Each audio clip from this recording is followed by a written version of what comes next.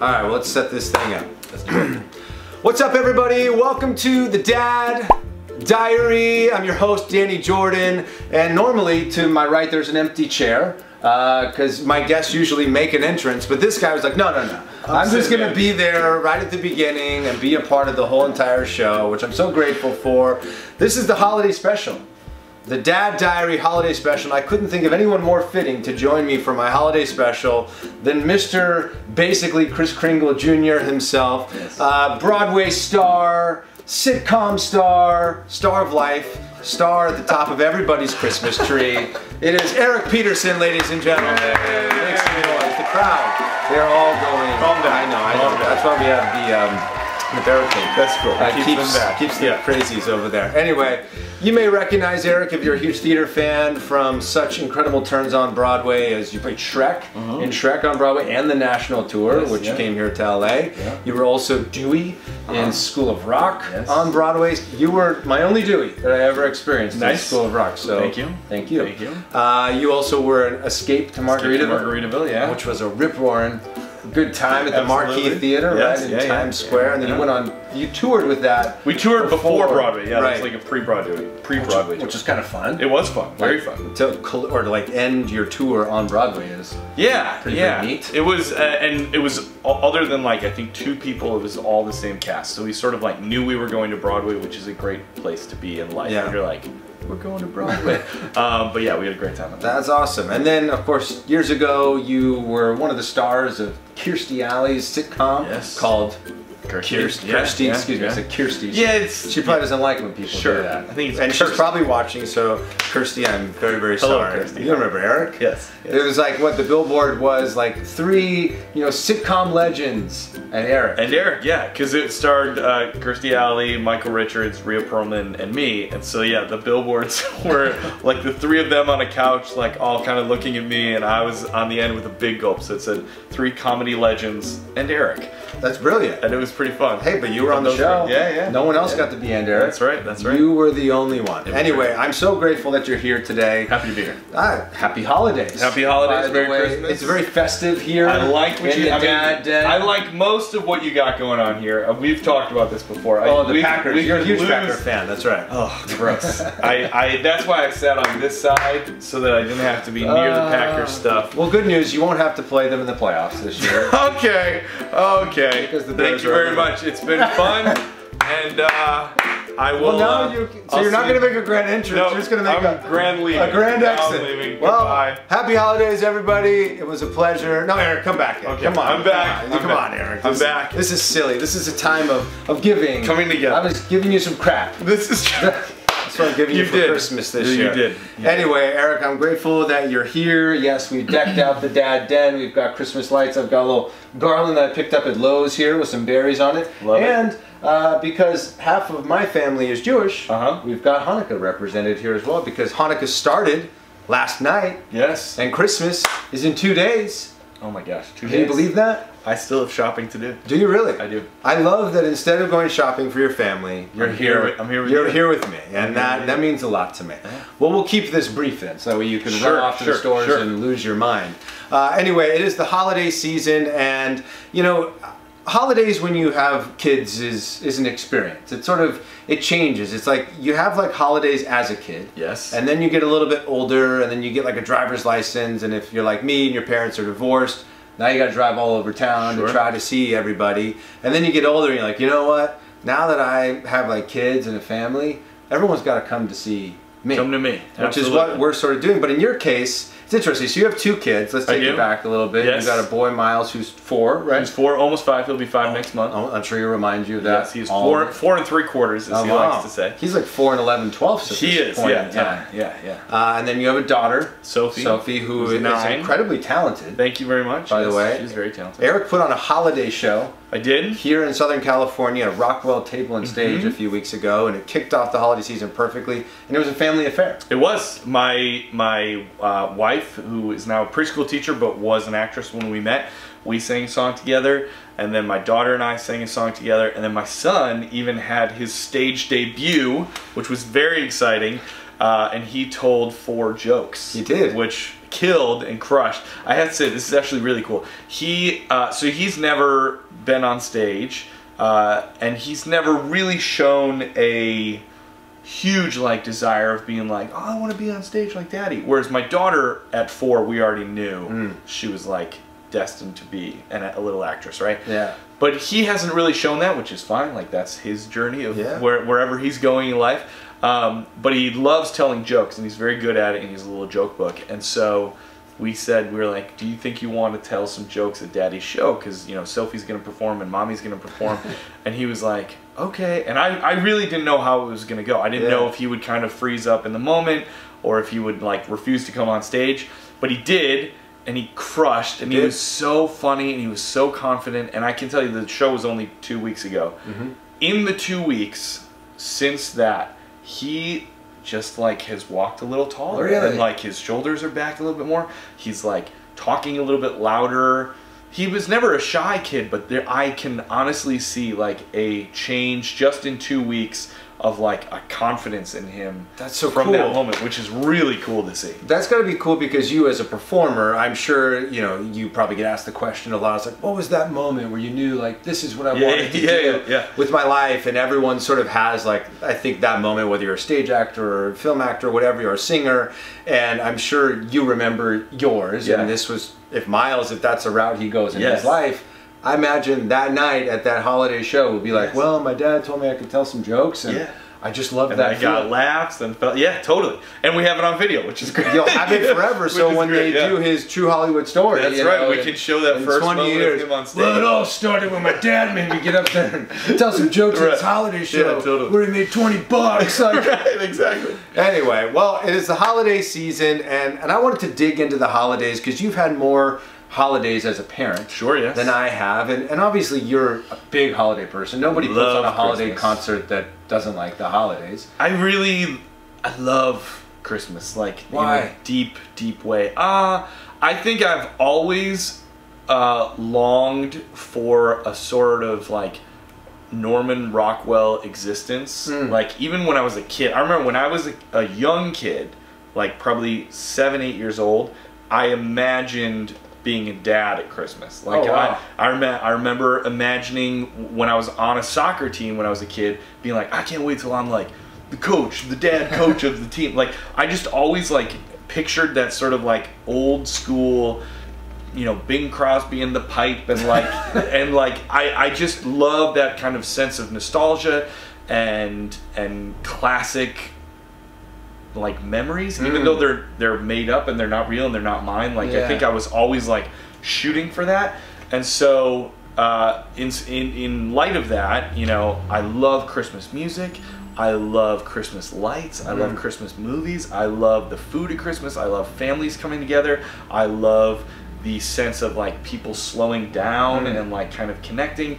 I love traditions. So I like that stuff in life in general, and it seems to all come together at Christmas time. It really does. I think you're right. Like everything seems to slow down a lot more, and you sort of like look back on the year that you've just been through, and like you look back and you're thankful for all the people that you have in your life, or maybe you're thankful that like this year wasn't like last year. I've been going through a lot of that lately. Now, for you, was your were your parents really into Christmas? Yeah, yeah, I think so. I mean, I don't think, you know, it wasn't like my dad was like Clark Griswold. You know, like he wasn't the dad that was like as right away like, let's put up the Christmas lights. but he always did, and my mom was definitely, you know, my mom was a piano teacher and sang in choir and played in church, you know, the bell choir, and played flute and piccolo in a symphony orchestra. So we were always going to like music events at the holidays.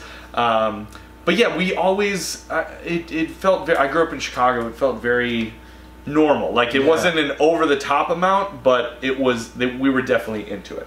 So knowing that like your parents were like, they enjoyed Christmas, and it was something that you guys did at home and as a part of your childhood, was there something you experienced as a kid where you're like, oh my gosh, I'm obsessed with Christmas, like even more than my parents are? Like, what was that a trigger moment? Well, I mean, I had a moment. I talked about this in my show actually. I had a moment when I saw Santa Claus in real life, which was like a really formative moment. I was probably like 7, 8 years old, and I was in the back seat of my mom's purple Previa minivan, Toyota Previa, and it was like evening time, so it was dark out, and we were in like the going straight lane, and then there was a turn lane to the left of us, and I remember I was just sitting there, and I happened to look to my left, and there was like an old like cab, like old school yellow cab was there, and in the back seat of the cab was Santa Claus. Whoa. And like I kind of looked at him, and he was in street clothes, but he had like the beard and the glasses and everything, and he just sort of like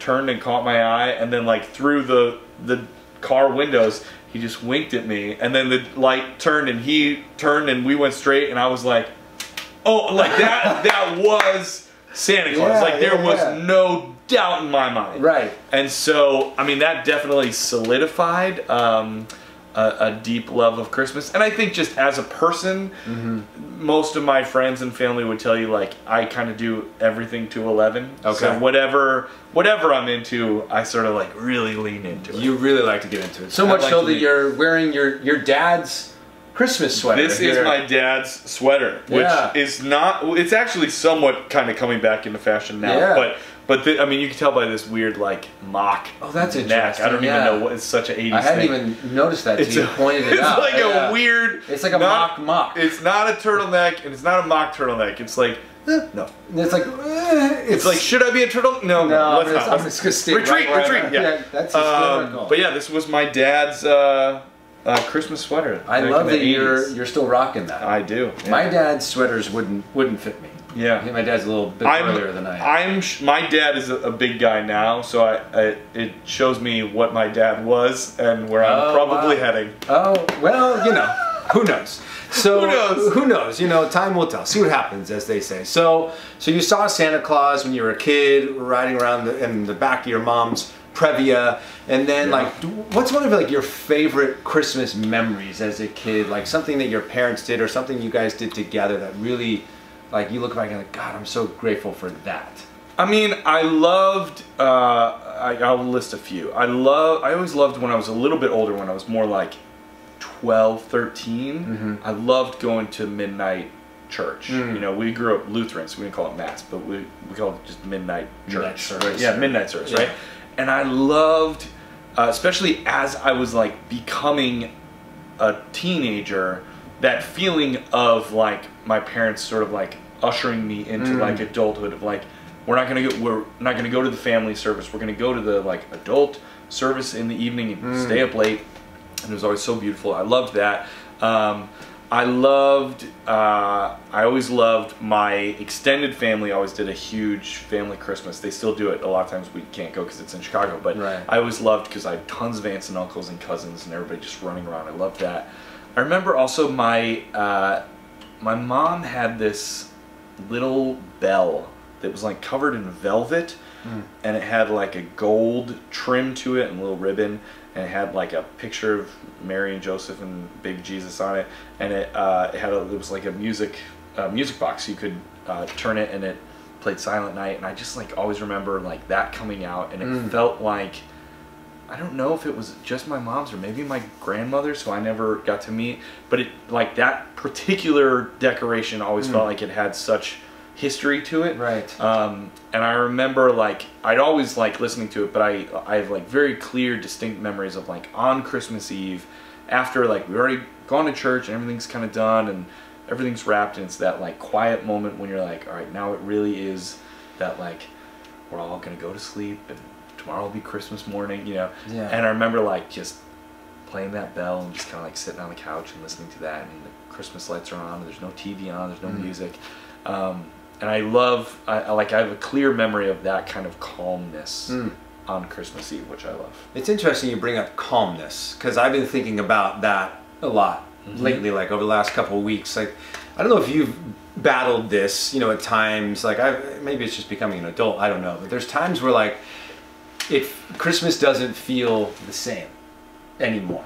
Sure. Right? Like, and I guess that's part of getting older, is that you have more responsibilities and more places to be and more people need you. But like, the calmness is interesting to me, because like, I feel like there's so much noise all the time. I mean that literally and figuratively, is that like, you know, obviously everyone talks about phones and like how we're always available via email and text and calls and notifications and all this sort of stuff, is that you have so many things sort of pulling at your attention all the time, that for me, like around Christmas is where I really notice it, because I feel so fractured, where like my attention is here and there that I can't fully feel. Like you're saying, the quietness, like the stillness of the season. And I've really committed this year to like slowing down and just being still. Like my wife and I for the last week we've sat at night after our daughter has gone down to bed, and we've just sat and watched a holiday movie together every night. And it's just sort of like, we didn't plan it. It just became a thing. But now that like it's our thing, that's a tradition. It's a tradition, right? You know, we always would do holiday movies with like, we'd invite family over, but this time it's just us. And some nights we wrap gifts, and sometimes we pop popcorn, sometimes we pour a glass of wine. And like, it's helped me to slow down, because like, I don't know if you're like me, but I love giving gifts. I love giving gifts that aren't on lists. I know that in some ways that's a little dangerous. Because people are like, oh, but it's like when it lands, it's that much more satisfying. It's the best. And I found myself this year, because you know, I've been fortunate that work's been really, really busy, but it took me almost all the way up until the holiday. So like my family, my mom's side, everyone created Amazon wish lists.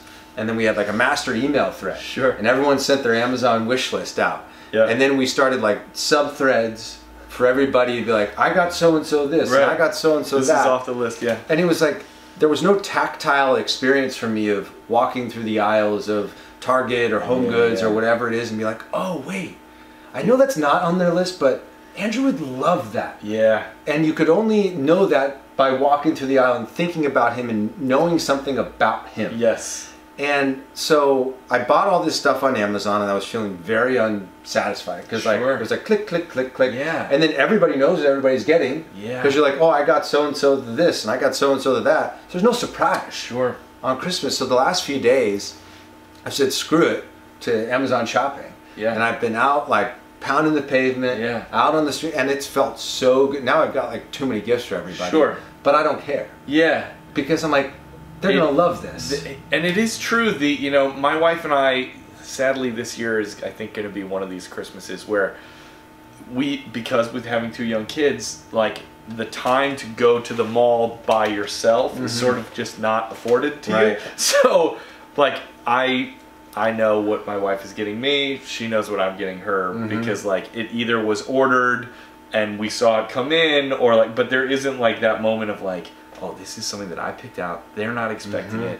And that is one of the better parts of Christmas. I love it, and I feel like, and I'm speaking from personal experience, like I feel like we've lost that a bit, you know? And I think that's part of the stillness of Christmas. That's part of the quietness, the anticipation of not knowing what's gonna be under that tree, but also but like the excitement for you knowing that you were walking around that store, you were driving in the car one day, and all of a sudden this idea hit you, and you're like, oh my gosh, if I got this for my mom, she would lose her mind. And it's not on her list. It's not the new, you know, Fitbit that she wants or whatever, but it is this thing that she doesn't even know that she wants. I mean, the reason that a gift, when getting or giving a gift, really lands is that you are saying, I know who you are, and I know who you are in here. And I found something that will fit just right with you. You know, and if it is something that is, you know, something that they've already said, I want this, then you're losing the emotional transaction of saying, I know who you are, and this is how I'm showing you that I know who you are. I remember when I was a kid, I used to be the worst about keeping secrets of gifts. So like my dad, when he would take me shopping for like my mom and my brother and stuff, we had to go like on the 23rd or 24th, because there were multiple years where he would take me on like the 20th, and there's no way I could last 5 days without telling my mom that we got her new isotoner gloves. You know, like I was like, we got new gloves, you're gonna love them, you know? And she was like, you gotta wait till Christmas. So I feel you on that. And what the exciting part for me about the surprise is that like I like being surprised. You know, like this whole idea of like send out a list, and the reality is like I could just go click on my Amazon wish list, and all the items that are gone Now I know I'm getting that. Now I know I'm getting that. And it's not about like the idea of getting something. It's like, I think when you ask somebody for a Christmas list, you make a great point about knowing what's in here. Yeah. Is that usually what's in here isn't on a Christmas list. Right. It's what's up here. It's like the commerce side of somebody that's like, what's the thing that I need that will fill this need that I think that I have, rather than like this year, there's a couple items that my mom would never put on a list, or someone would never put on a list, that I hadn't even thought of. Yeah. Till I was walking through the aisles and I saw it, and it brought back a memory from childhood. Sure. Or like, now that I'm a parent, this book that I knew we had in the house growing up, now I know means something brand new to me. Totally. And it's going to mean something brand new to her. And there's something, Mom, spoiler alert, I'm not going to tell you the name of the book. Or this is all hypothetical, actually. Sure, all hypothetical, but I think that's important for a lot of us to remember. And I think especially when you have kids, right? Like this idea of, they may make a list, right? But to think about your kids and like, what are the things that you know would mean a lot to them that are going to go well beyond the thing that they think they might need. Like, I mean, you're obviously in this more than I am, because you've got a 4-year-old and a 9-year-old, and they understand like what this toy is and what that book is or whatever. Well, here's what I'll tell you though, is that at least with my kids, what I find is like when we asked them to make their Christmas list, we gave them like the Target catalog, and they're kind of like flipping through, and they'll see something that's bright and shiny and new, and they're like, oh, I want that. And I'm like, you've never talked about that thing, or if it's a character based on a movie, you've never seen that movie. Like, you just are, it's just what kind of popped in front of your face. And so we've always tried to like steer them a little bit and we've had years where it's gotten out of control. So like, they point to something that I know they don't really want, but just sort of is the thing that popped up in front of them. And if what we've found as parents is, if we don't like shut that down right away, then it can be like, well, that's what they've been saying they want for a month, but they don't really want it, Right. So that's one lesson that we've learned as our kids have gotten a little bit older, of like, if you see something that's either way too expensive and not in the budget of their family, or something that is not really something that they want, it's just what was shiny in front of them, shut it down right away and just be like, and not in a mean way, but just be like, well, I don't know about that, or we can keep that in mind, but let's keep looking, or to just kind of get them off of that, because a kid can get stuck on, it's like Christmas story, like, I need the Red Ryder BB gun. Like, once they know that that's the thing that they want, then they can be a little fixated on it. And they think that you're expecting them to present you with this perfect list of things. Like, well, I got this catalog. They need me to circle items. So I'm just fulfilling my duty. Yeah, exactly. Like, kids love rules and structure. And if you hand them a catalog and it's like, what do you like in there? They'd be like, well, I don't. They said I need to pick some things, and now I just got to find some things. Totally. I will say, last year we did a big gift for both of our kids, which was very exciting. We got a trip to Paris for my daughter and my wife to go together for a weekend. Alone. It was kind of like Home Alone, and it was sort of our last gift. But that was one of those gifts that like was totally unexpected. My daughter was not asking to go to Paris. I mean, she was like, in a general sense, whenever she loved Paris stuff, and so she'd always be like, I want to go to Paris someday. But like, she wasn't saying like, I want a trip to Paris for Christmas, you know.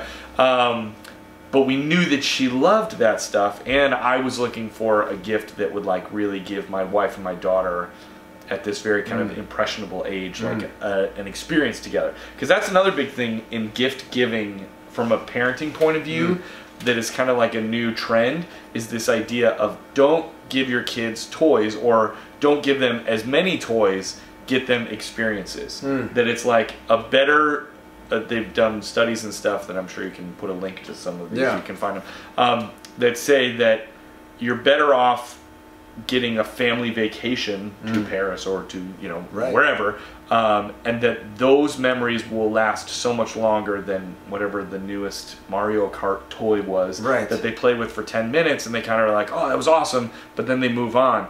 But if you say, hey, you're not going to get as many toys this year, but we're going to Disney World, or we're you know, going to do something, that those things can really have a much longer, kind of deeper effect on the kids. That's amazing. I love those sorts of gifts in general because I think, again, that ties into knowing somebody. Totally. Right? And then, but in a kid's, you know, in the case of a child's, like, you're then like sort of forming that heart. Yeah. Right? Of like what matters to them around this time of year or in life in general. Is it things or is it experiences? You know, because like you said, a toy, the wheels will bust off of a car at some point, or they just may outgrow like playing with this action figure, you know. But they'll always have the memory of the time that they went to Paris, or the time you went to spring training or Disneyland or whatever it might be, because that's not like it's not physical, it's bigger than that, you know. It's in the fiber of who you are, which I think is, again, speaks to what this season is about. It's right? Like it's about togetherness, it's about like being present. That's what sort of like I'm all about, like finding meaning in words, and like this idea of like what the definition of present has sort of become for me as I've gotten to like having people present in my life is such a presence, because time is so valuable and it's so delicate that it can come and go like this. Like last year, I can't remember if I ever told you this, I probably did, but last year, the week 7 days before Christmas, my dad had quadruple bypass. So last Christmas was like, and my dad is like obsessed with Christmas. Like it is his favorite time of year. Like my dad's love language is giving. He loves giving gifts, and like it's definitely like impacted me. I have a different approach to it, I think, than he does, but like he loves giving stuff. And I think the idea that not only was he having open heart surgery and having a quadruple bypass, which is like terrifying in and of itself, but that this person who loves the season and him being in the in the hospital during the holidays, like last year was tough. So like this year, nobody's in the hospital. Everybody's healthy, everybody's safe. My sister and brother-in-law just moved back with their daughter from England, and it's like such a happy time. And it's like I'm just thrilled that like we all get to be together, you know. And like that again, like that's what you were talking about earlier, was like one of your favorite memories was like being with all my family, and actually being there, you know, because my wife, like her parents are divorced as well, and when you grow up with that sort of experience, it's like, okay, who are you going to do the morning with, and who are you going to spend Christmas Eve with, and like I said, well, then when you start driving, it's like, well, I got to go here, and then I got to go there, and so for us, it's like I think we spent so much of our lives like jumping all over the place, like the middle of our lives, you know, childhood we'd be at one place, then when we were older, it's like you got to go everywhere. So now that we're older and we get to decide what the tradition is, we're really adamant about like Emerson's going to be at home. She's going to wake up on Christmas morning. She's gonna get to open her, because she can rip paper now, and she loves like the reveal of what's inside of it, and she just squeals whenever no matter what it is. It could be a book. It's that it was red and now it's colorful. It could be a shirt, and she's like, ah, like, and I'm like, that's incredible. Like she's just grateful that there's like something there and cause and effect, and so like we're starting those traditions. So I'm like curious, you know, at what age with your kids did you and your wife start like instilling like tradition, and this is going to be the Petersen family tradition? You know, it's funny because we've lived a very transient lifestyle of we've moved back and forth between New York and LA 6 times with our kids. So that is something that we are constantly searching for, because as I said, you know, tradition is very important to me, and especially at the holidays. And so we've had lots of like talks about that, you know, like we've had moments where we've gone to visit family in Florida. My parents now live in Florida, and my wife Lisa is from Florida, so her family's all down there. So we'll go down to Florida for Christmas a lot, and this year we're not. And one of the conversations was, while we want to see our family so badly and we miss them and we love them, we were feeling like we wanted our kids to wake up in their house and have that moment, you know, because we had a few Christmases in a row where we were at the grandparents' house all the way in Florida, which is wonderful, and it's not a shot against them, but it's not your own house. And so unless that was going to be the tradition of their whole childhood, we always were there, you know, that would be one thing, but that's not always going to be the case. So we were, you know, looking for those moments to kind of like say, this is what we always do, you know, as the Petersens at Christmas. And I think we've filled that with other things of like you know, we love making cookies together. We love opening one gift on Christmas Eve. You know, like, so like those little things we try to like make happen wherever we are, so that it's not as much about a place and more about like, again, going back to experiences of like, we always do this, you know, we always open one present on Christmas Eve. Yeah. It's usually pajamas, and like that's like a thing, and we all know it's coming, but it's you know, just what we do. That's cool. Yeah, with my family, we have a tradition. Well, at least my mom's side of the family is, because my stepdad is, you know, Jewish, which is why I represent with the menorah here. Is every year, usually like one of the first nights of Hanukkah. This is sort of funny. Is we always do Hallmark ornaments every year. Sure. Like we go meet my mom at the Hallmark store, and we all walk the aisles and we pick out our ornament, right? And we all know what we got. Sure. But then my mom wraps them in Hanukkah paper. Sure. And we get them on the first or second night of Hanukkah. It's like our Hanukkah gift every year. And then we hang it on the tree at my parents' house. Yeah. And that's always been a thing. That to me is like always when I feel like Christmas is sort of starting. You know, because you know, I lived in New York for a while, and you know, my sister lived in Belgium for a while, so like we always seem to be back together around the holidays, and this idea that you can go all around the world, pursue your dreams, whatever, but you come back here and these things never change. Yeah. And it's cool to be in a place now, I'm sure you and your wife have been going through this, is like those traditions that your family didn't know they were creating traditions the first time they did it, but then it just became a thing. Like my mom sent a text the other day about the ornaments, because it was like less than a week to Christmas and we haven't gone to Hallmark yet. And my wife and I just left the Hallmark store, and I'd comment on, oh, my mom hasn't messaged us. She messaged myself and my siblings and the in-laws and was like, hey, so I know it's a little late in the game, but would everyone want to go meet up at the Hallmark store, or is that just kind of not a thing anymore? No. And I was like, Mom, absolutely, that will never not be a thing anymore. It will always be a thing, and we'll always pick out goofy ornaments, because we don't pick out like pretty little gold ornaments. It's like, I get the Clark Griswold ornament, or the Harry Potter catching the snitch ornament, or the Green Bay Packer ornament if they have one that year. But they don't have them very often since Brett Favre retired. But that's probably smart. Yeah, but those are the traditions that I love, and even though your kids know they're getting pajamas, their Christmas Eve gift, it's something you establish, and I think that's important. And my wife was adamant about like, nobody's going to be here Christmas morning, no one's spending the night Christmas Eve, because you know, you're trying to like plug in everyone into the schedule so that it all works. And she was like, no, we're going to do us. And at first I was like, wait, you know, and I was like, you know what, no, you're right, this should be our thing. Emerson should get to wake up, and this year we'll carry her out, but like next year she'll walk out, you know, and then she'll get older, then she'll learn about Santa, you know, and then like she'll look forward to her Santa gift, and it's like,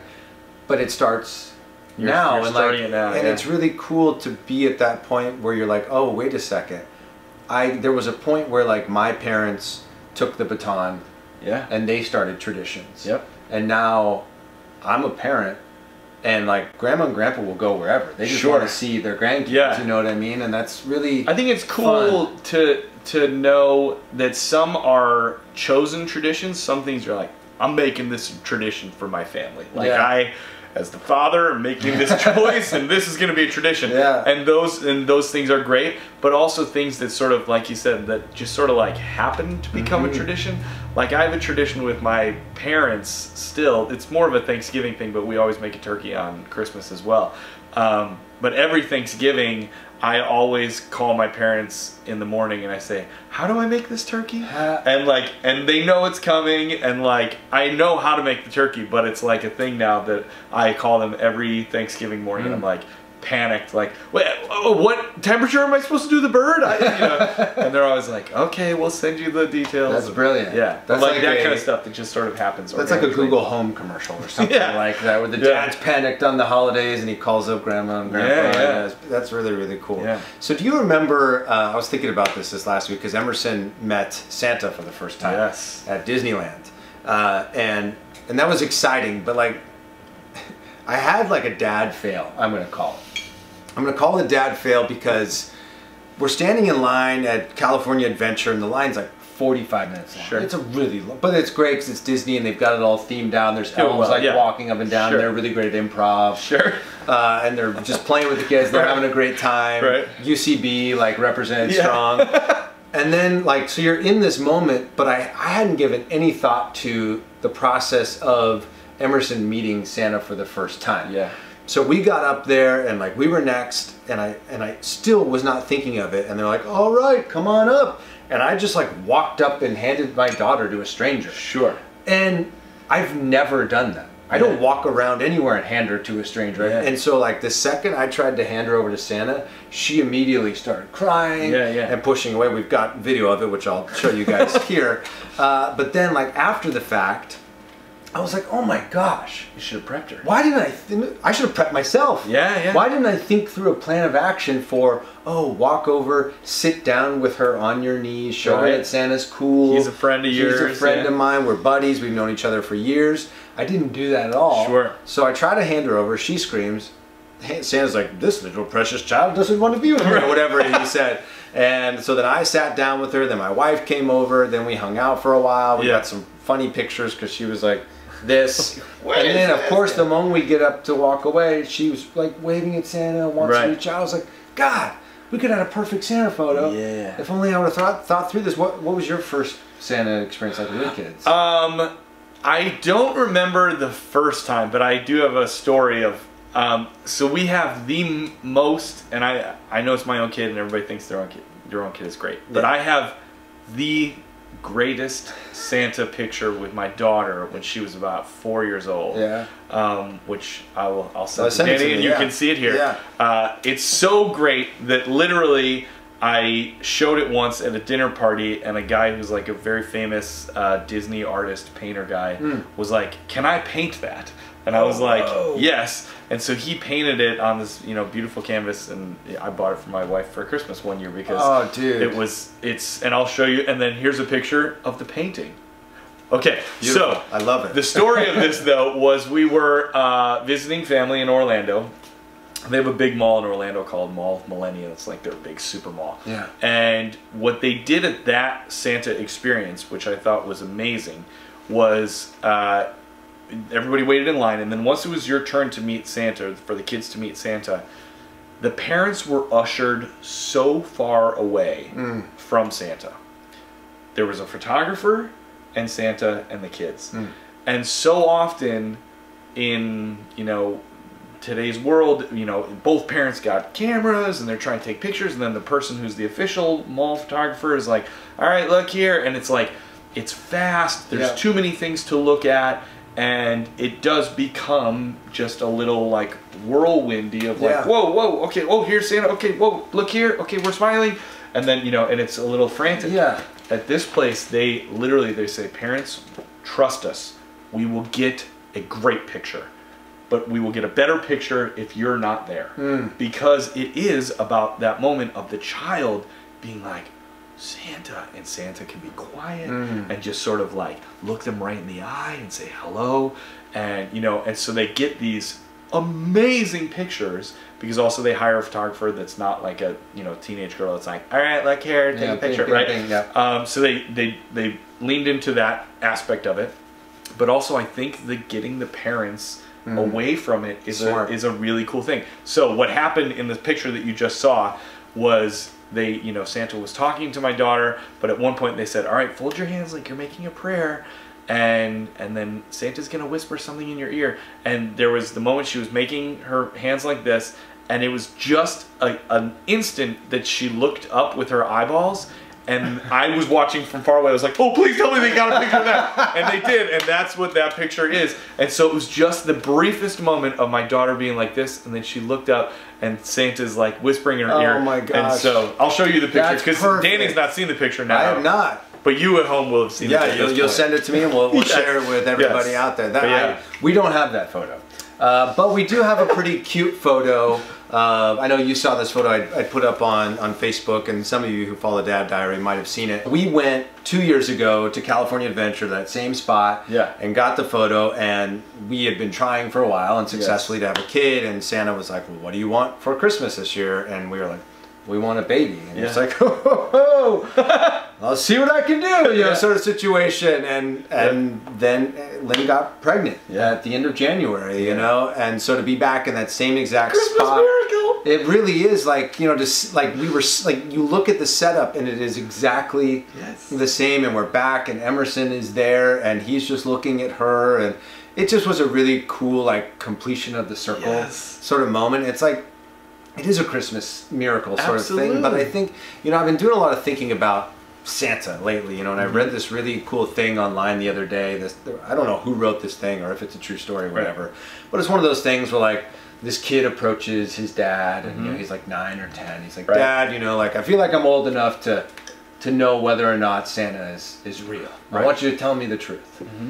And the dad is like, are you sure you're ready for the truth? Because the thing about the truth in any situation in life is once you know it, and there's no changing it. He's like, no, I'm ready. And he goes, all right, well, Santa is real.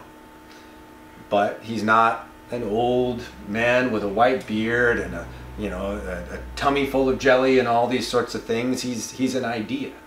You know, he's the idea of giving for giving's sake. Giving without needing to be recognized for giving. He goes, do you think all those years when I gave you gifts and you were thanking Santa that I was jealous? No, because I loved seeing you happy, and it taught me about giving without needing to be recognized. And then he goes on to say, he goes, so like the other day on the subway platform when the lady collapsed and I told someone to call an ambulance and they, you know, took her away, do I care that she doesn't know that I was the one that told them to call the paramedics? No, because that's what you do. You give for giving's sake. He goes, but now, because you know the truth, you have a responsibility to make sure that you keep the idea and the magic of Santa alive. And it's so interesting, you know, because I honestly have been thinking over the last few weeks about Santa Claus, you know. And will Emerson know Santa in the way that like I knew Santa growing up, that like, you know, swirly letters on, you know, things that didn't look like my parents' writing and all this sort of stuff. And I was like, you know what? I want her to believe in things. Do you know what I mean? Like, I had this sort of like aha moment this morning when I was getting ready for you to come over about the idea of like what Santa can represent in the world and in the lives of children, if that's what you celebrate. And for me, it was like this idea of believing in something that you can't see. And a lot of times I think that's imperative for your own life, because like, you know, in the career that you pursued and were so fortunate to, you know, you've made a career out of it and you've done it at the highest level. How many people dream of Broadway, you know, working on Broadway or being a star of a sitcom that's on television, or producing TV shows, or being an astronaut, or whatever it is. But like, you had to have something in you, the foundation that was laid at some point that taught you that if you believe in something that's not tangible, that you can't see and you can't touch it, but you can see it. You can see that vision, and you know beyond a shadow of a doubt inside yourself that it's real. You're teaching, I think, people a great lesson. Absolutely. Which is that just because something's not tangible is that it is possible. Absolutely. And you just have... It's faith. It's faith. It's faith of, you know, I'm a Christian, and so that's a big part of the word faith to me. But it's not just about a relationship with God or anything like that. But I remember as a teenager at like a church youth group thing, there was, I'm trying to think what the exact drawing was. It was like a drawing of like a person, and then, and they were on a cliff, and then there was a drawing of another cliff that said God, right? And then the bridge, the invisible bridge, was faith. And so you can sort of supplement that with whatever it might be of, you know, you're here and somewhere that you want to get to, or a deeper truth that you want to know, or a place that you would like to be living in yourself or in the world.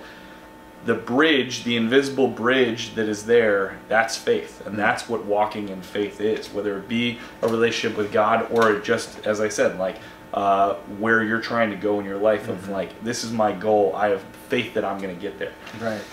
And it's wild to think that, I'm sure people would argue that, you know, like, well, you're teaching them to believe in something that's not real. And that's why I love that piece about it. It's not about, like, the red suit and the white beard is the figure, you know, which helps children to like visualize, because they they're not at that point yet. Right. But then at that point where they start to like question it, it's having that answer of like that it's an idea, right? Yes. It's not about. It's not a lie. It's not a lie. It's the idea of spirit, or the spirit of Christmas, right? The spirit of, let's say, the holiday season. That it is reflection. It's also like belief in family, belief in togetherness, belief in love, belief in peace, belief in yourself, and remembering what matters to you and to the world. And that's why I love this time of year, and that's why I wanted to do a holiday special. Oh, bro, we're hugging it out, man. I love it. And what I've realized here today is that I think you are definitely like the McAllister family. Yeah. I don't know if you realize that because you're from Chicago. Yes, this is true. Which the McAllisters are. Yes, they are. You went to Paris for Christmas. You went to Orlando for another. Remember, his family goes down to Florida when he goes to New York. Oh, yes. And you lived in New York. There you go. I mean, come on. You are basically Kevin I've had moments where I've run through O'Hare Airport. Have you really? Yeah. Every time I go through that airport and I go through that one that with like the glass. Arches, I'm like, oh wait, you gotta. I'm looking for a guy in like a huge peacock, you know, run up and be like, Dad. But anyway, I'm so grateful that you stopped by today. I love this season. I love that we were able to do this and make this happen, that you made time for this today. Anyway, I do want to wish all of you guys out there, whatever you celebrate, a happy holiday season. Merry Christmas, happy Hanukkah, happy Kwanzaa, happy everything, happy New Year. Festivus, all the things. Yes. I want to wish you happy all the things, and just take a breath. You've got 2 days till Christmas. Hanukkah's now. New Year's is in 8 days. Take a breath. Enjoy the time with your family. Enjoy the time with your kids, your parents. And if you don't have a tradition, start one. Yes. Right? Because traditions are fun. It's like that old thing, a journey of 1,000 miles starts with one step. It's true. So take that one step this holiday season, and then you can thank the Dad Diary in like 2030. Anyway, love you guys as always. Sending you massive amounts of peace and tons of love. Happy holidays, everybody. Thanks for joining me, Eric. Thanks, man. All right, jingle bells. I don't know why I said that. Awesome. That was great, man. Yeah, that was fun.